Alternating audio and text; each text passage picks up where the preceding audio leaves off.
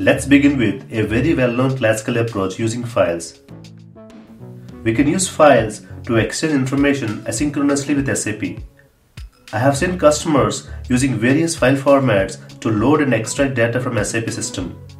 For example, one can use CSV, Excel, JSON and XML formats to exchange information. Though files provide a simple and convenient way to exchange information, they have some drawbacks, like file sizes and complexity of file parsing. Sometimes processing huge files can lead to a performance bottleneck. And if the file has complex hierarchical structure, they are prone to errors. When dealing with files, I always suggest at least using SSH, SSL encryption via SFTP or FTPS.